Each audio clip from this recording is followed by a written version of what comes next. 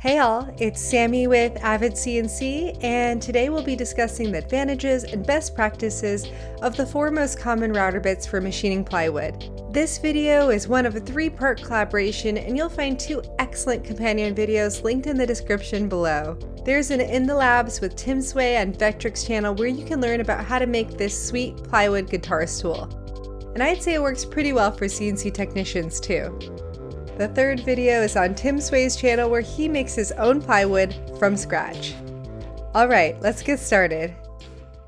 We're going to focus on when to select a specific bit for a particular operation type. We have downcut, upcut, straight, and compression. These 4 bits are good choices for machining plywood, and if you're already well versed in router bit selection, you'll likely find that these are always ready to go in your tool tray. First, we'll discuss downcut and upcut router bits.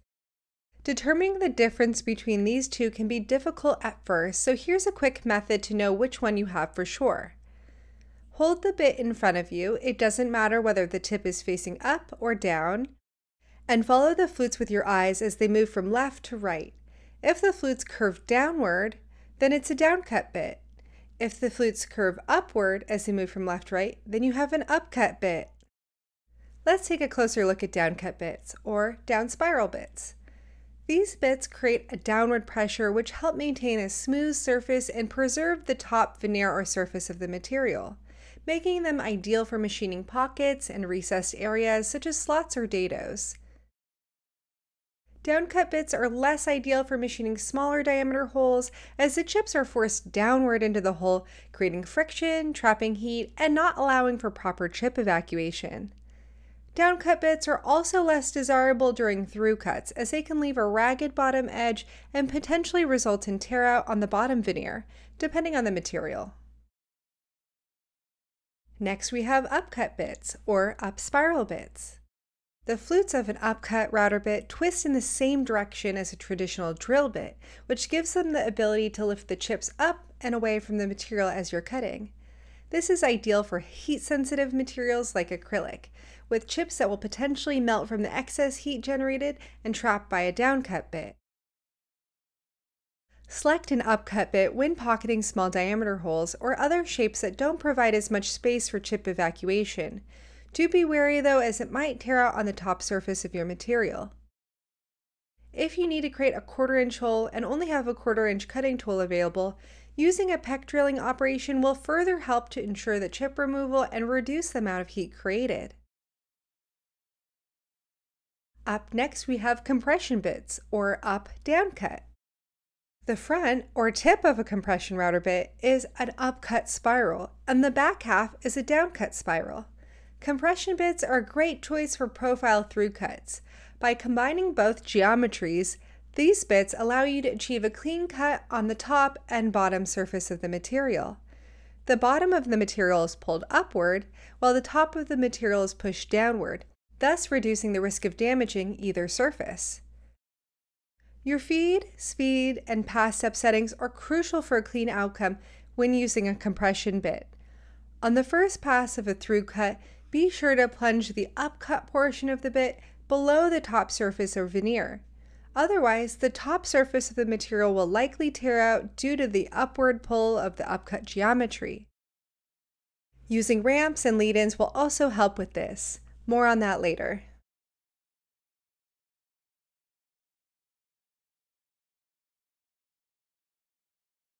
Last but not least, we have straight bits.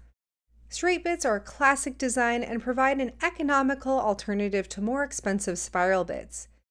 They produce a more neutral effect and don't put either an upward or downward pressure on the top or bottom surface of the material. In choosing a bit for any application, always select one with the shortest cutting edges and the shortest overall length that will reach the required cut depth. Excessive tool length will intensify deflection and vibration, which can degrade cut quality and lead to tool breakage.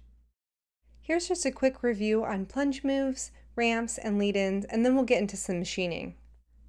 A plunge is a vertical Z movement into the material.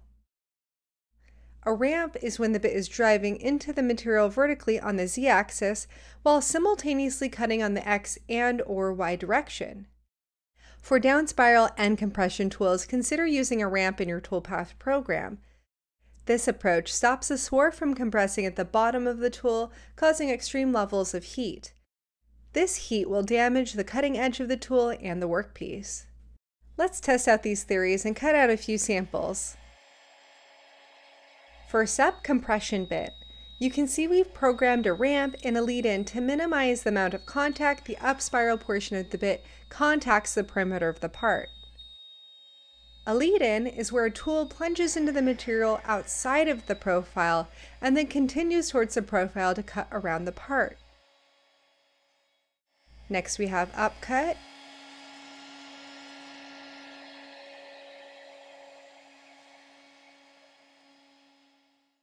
Next we have down spiral. If you look closely, you can see that we've programmed a ramp into this tool path.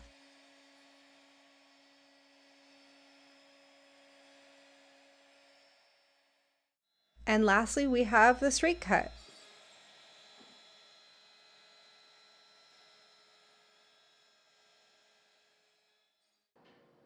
Let's go ahead and inspect the cut quality on each of these. On the sample cut by the compression bit, you can see the difference here where the small corner of the part was contacted by the upcut portion of the bit, and the stark transition as the bit plunged deep enough for the downcut portion of the bit to be contact with the top veneer for the remainder of the first pass.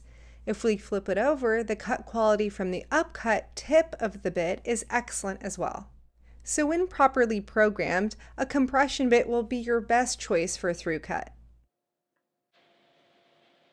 The downcut bit left an extremely clean cut on the top surface, but if we flip it over, you can see the tear out on the bottom side. Next, on the sample made by the upcut bit, you can see here that there is quite a bit of tear out on the top surface of the veneer, but it has left a decent cut on the bottom side.